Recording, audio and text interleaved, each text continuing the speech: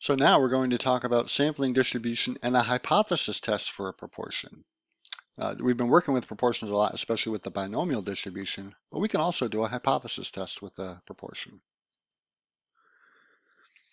And so we need to think about how the proportion is distributed. So we're going to call the proportion here our estimated values p hat. And so the mean value is at the center of the distribution, and it has a standard deviation, the square root of p times 1 minus p divided by n.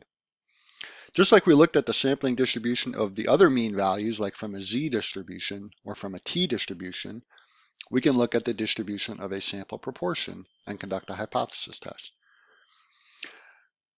And so here we're going to calculate a sample proportion, what we'll call p hat, to estimate p, that population proportion that we're interested in. If our data are independent, we can say the standard deviation is this, p times 1 minus p divided by n, and then we'll take the square root of that. Since we often don't know what p is, we'll often replace it with the sample proportion p hat. And this gives us the standard error of the sample proportion. All we're doing is we're replacing p, because we don't know what p is, we're going to replace p with p hat. And so we're going to use a standard error here in this calculation. Well, just like we talked about with other examples, we want to find out what the right amount to sample is.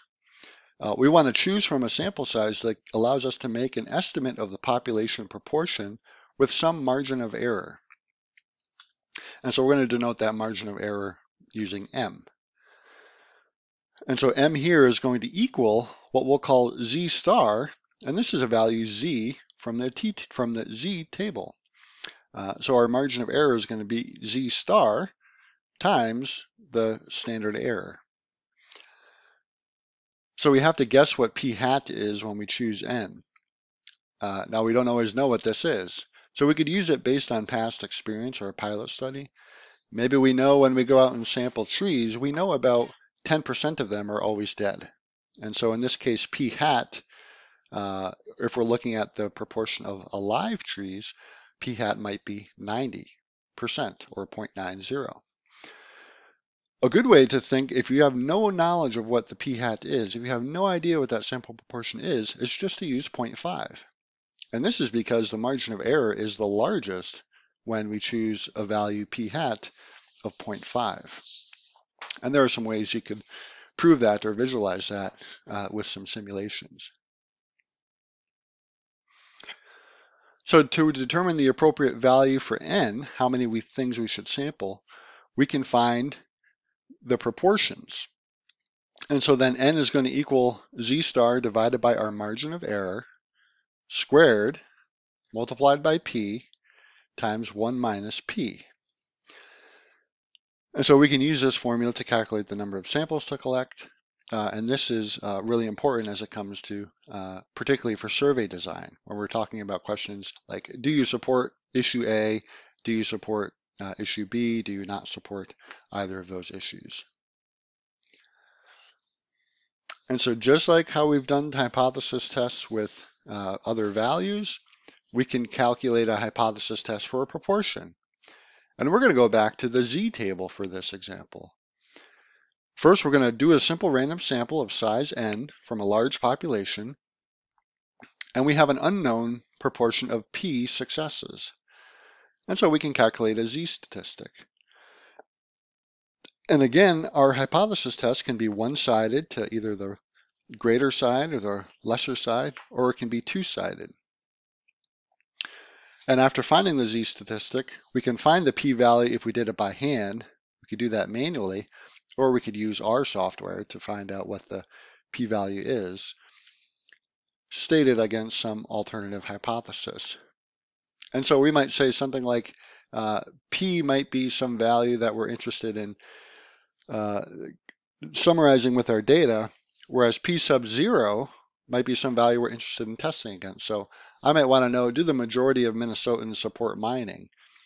Well, I can do a hypothesis test there. The majority might be set to 0.50 or greater than that. And so p sub 0 then could be 0.50. And although the calculation of Z is different for the hypothesis test for a proportion, the way that we do the hypothesis test is exactly the same approach that we did for two sample t-tests and some of the other hypothesis tests that we've done in the past. If we can do a hypothesis test, we can also calculate a confidence interval, and we can do that for proportions as well. And so here, again, we're relying on the fact that we've done a simple random sample of some size n from a large population. We can find a confidence interval for that proportion. And so it's going to be referenced on p hat, our value that we get, times a value z from the z table, times the standard error for that proportion, just like you found and you calculated with other hypothesis tests. And z star is going to be that critical value from the standard normal density curve, where there's some value or some area we'll call C between negative z star and z star. And so that z star value is going to be a value you look up on the z table. And some caveats here: use this interval only when the number of successes and failures in the sample are both at least 10. And so this really kind of relies on some more assumptions about that normal distribution and really that z table where you're getting those values with. So the ultimate thing is that once we have our confidence interval, we can say that, say, 95% of all possible sample proportions of some size from this population will yield intervals that capture the unknown parameter that we're interested in.